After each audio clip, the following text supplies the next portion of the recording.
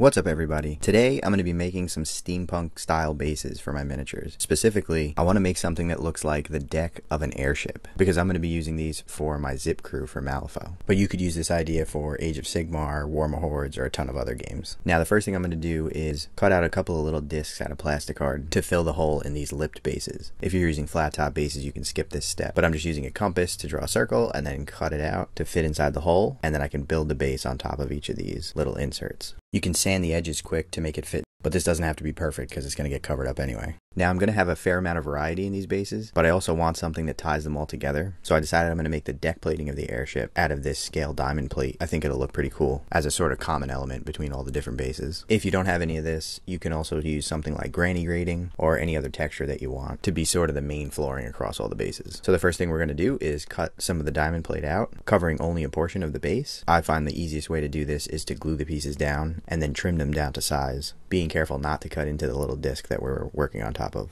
And then at the border, I'm going to glue on these small pieces of styrene strips, and this is going to be the part that sort of separates the different plates on the deck. Do the same thing with the diamond plate on the other side of the divider, and you've got one basic layout done. For a little bit of variety, we can try doing a four-way intersection. So those will kind of be some of your basic layouts, but let's see if we can mix it up a little bit even more. For this one, I want to make it look like one of the deck plates is opened up. So I'm going to start by gluing on some of the edging, and then cut out one of the corners, and then covering the rest of it with the diamond plate just like we did before, so that when we put it together there'll be an open spot, maybe like someone lifted it up to do some repairs, and we'll fill it up with some cool stuff later. So you can make a few different variations on those, and then let's get started decorating these guys to make them look a little more steampunk. So a few different ideas for what to add to these bases. You can get this pack of cogs and wheels off of Amazon for pretty cheap. They're super useful. I also went to the dollar store and picked up a couple of packs of beads. They can be used to make things like boilers, and you may be able to get a pack of these styrene rods at your local game or hobby store, and they make really good piping for a project like this. Everything else I used here is actually pieces salvaged from old electronics. They can be really great resources for bits for projects like this. So first up, I'm going to take some of the smaller cogs and clockwork bits out of the pack, and I'm going to carefully dip them in white glue and then arrange them inside the opening in the deck until it's pretty full in there to make it look like all sorts of mechanisms that are making the airship run. And after that, I'm just going to start taking some of the other bits and gluing them together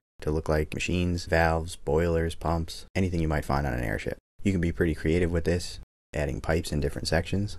Right here I cut the top off the lid from my super glue and then glued a gauge on top of it. A good trick that I use is to hit these styrene rods with a heat gun to get them to bend so that it looks like an elbow in the pipe. You can also cut them at an angle and make it look like some sort of exhaust pipe coming up from below decks. And once you have a good amount of bits ready to go, you can start gluing them down to the plating. Be sure to vary up the density a little bit. You want to have some with more parts and some with less. And I even left a few with just the bare deck plating. And when I glued them onto the bases, I mixed in some of the cogs and gears just to give it a little bit more of a steampunk feel. Just don't go too crazy because you do need to save room for where your miniature is going to stand. Now one of these I decided to do something special with. I want to make it look like one of the models is flying over the railing back onto the airship. So I started with a base that's just diamond plate on one side and nothing on the other side. And then I found this part in my bits box that sort of looks like a support for a chain railing that might go around the outside of the ship. So I drilled a couple holes in it, and I wanted to use this small gauge chain and make it sort of hover in the air to look like it would connect to another railing in a different part of the ship. But this part was cut out of the scene. But unfortunately the chain didn't take glue very well. So I took some thin gauge wire and fed it through a few of the links to give the chain a little bit of support. I stuck the chains through the hole in the support and then shaped it to make it look like it was sort of sagging. Honestly, this was a real pain in the butt to do, but I'm pretty happy with how it turned out.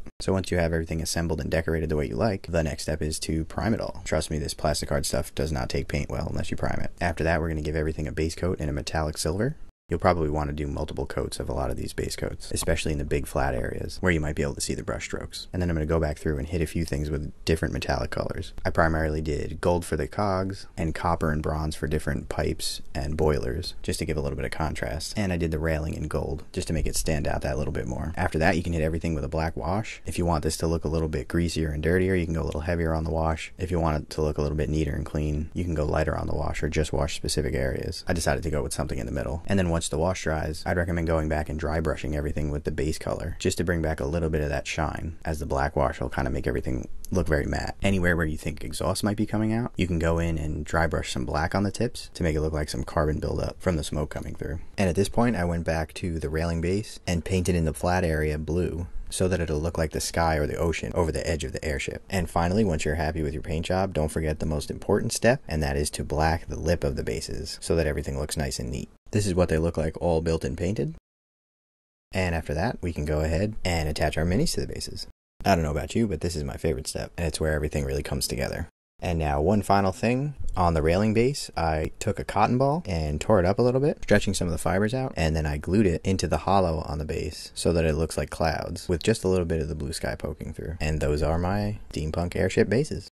I don't know about you, but making bases is one of my favorite parts of the hobby. It's not quite as tedious as painting, but it still scratches that creative itch, and you can do some really cool things with it. Plus, it adds a lot to the final look of the miniature. If you're currently just doing dirt bases, I highly encourage you to try something a little more complicated. It can be rewarding. But anyway, drop me a comment below if you think you use this idea for your own bases, or if you have any ideas for ways you could add to it. And let me know if you'd like to see me do more videos like this. Don't forget to like the video and subscribe to the channel, and thanks for watching.